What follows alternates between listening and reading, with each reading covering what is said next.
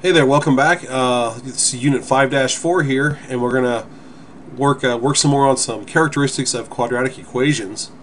Here's your math career for the day: an epidemiologist. Kind of a fancy word there, but these career professionals here work in medicine, of course, and they investigate and describe the causes and spread of disease that develop means for prevention or control.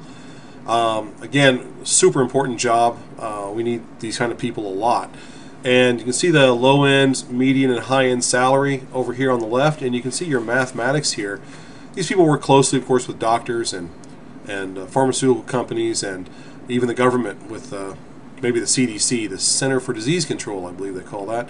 Nonetheless, great job if you're medically inclined and have some good math there. Alright, we're still in Standard 21.0, and today we're going to learn to determine if a vertex, if we are only given a quadratic equation. Now, actually, remember, the vertex is the high point or low point of any parabolic function, but we need an exact point sometimes, an exact point. We're going to be able to do that without a picture. So here's our quick warm-up here from previous. What is the format for a quadratic equation? The format for a quadratic equation. Remember that? How about this one? What is a vertex? Well, we did talk about a vertex just a second ago. What is an axis of symmetry? Axis of symmetry. And how about this? What is the equation for finding the axis of symmetry? So, of course, the format for a quadratic equation, we've discussed this several times. It's going to be y equals ax squared plus bx plus c. Okay. The vertex is actually a maximum or minimum point of a parabolic function. So it's a max or min. Okay.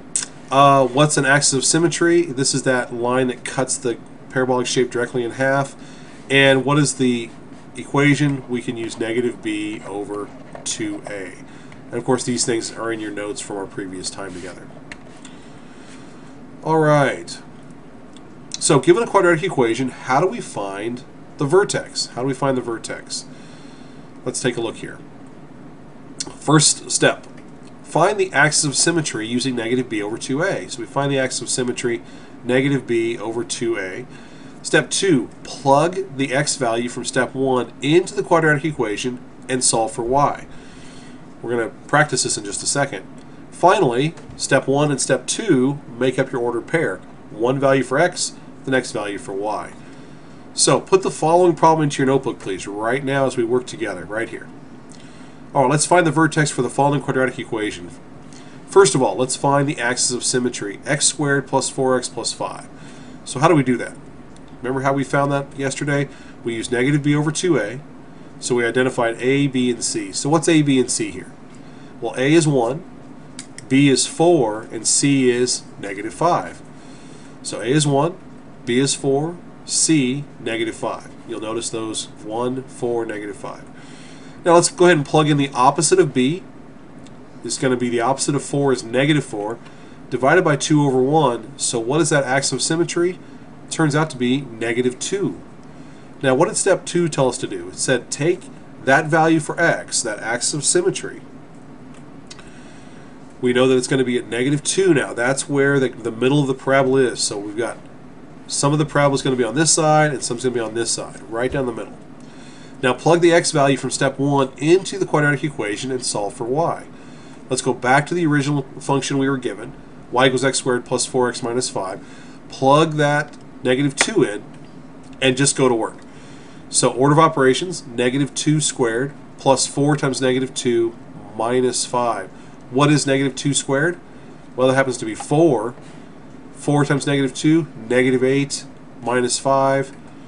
And we look at putting all that together, we get negative 9. So now we've got two things. We've got a negative 2 and a negative 9. Simply write them as an ordered pair, and you're all done. The x-coordinate, negative 2. The y-coordinate, negative 9. So where's that vertex? It's negative 2, negative 9.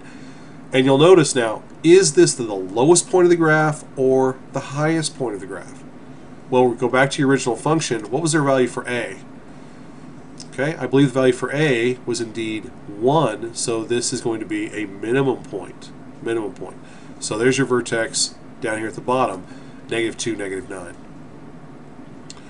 All right then, within your notebook, find the vertex of the following quadratic equation. So on your own here, negative x squared plus 6x plus 1.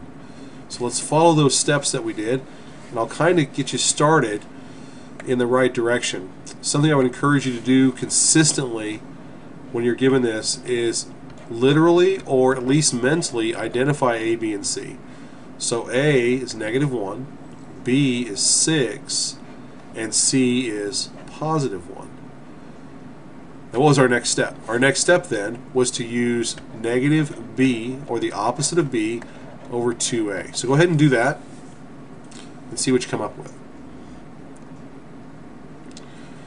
Alright, if I did this, I'm looking at the opposite of B. That's going to be negative 6 over 2 times negative 1. Is that negative 2? So did you get an axis of symmetry of 3? Negative 6 divided by negative 2? So hopefully we got a 3 there. Let's see what happens. And actually we jumped right to the answer, didn't we? Let me go ahead and get rid of that. Let's see what happens. So 3 is right. We know that. Now let's go back to work. If we take this being 3, that's our axis of symmetry. Now we're going to plug that 3 into here and into here. Let's see what happens. Let's see. The opposite of 3 squared plus 6 times 3 plus 1. Well, the opposite of 3 squared. 3 squared is 9. The opposite of that is negative 9. Let's see. 6 times 3 is 18 plus 1. Negative 9 plus 18, that's positive 9 plus 1. 9 plus 1. So I think they're correct. We should end up with a vertex of 3, 10. Would that be a maximum point or a minimum point? Hopefully you said maximum point, because A here is negative, so this is going to give us a frowny face there, like that downward shape. Okay, maximum point. Alright then, so just to make sure it's in there, let's review real quickly. Given a quadratic equation, what are the 3 steps needed to determine a vertex? The step 1, use negative b over 2a. Step 2, take that value you found, plug it back into the original equation, solve for y. Step 3, put the 2 together. Alright, that's it for Unit 5-4. Be prepared to practice. We're going to do quite a few of these as we go forward. Lots and lots of repetition, getting used to this. And once you do, you know, a handful of them, they become very, very simple. If you have any questions, make sure you ask. Find someone you trust. I'm available all the time, so just reach out. Okay? All right then. We'll talk to you soon.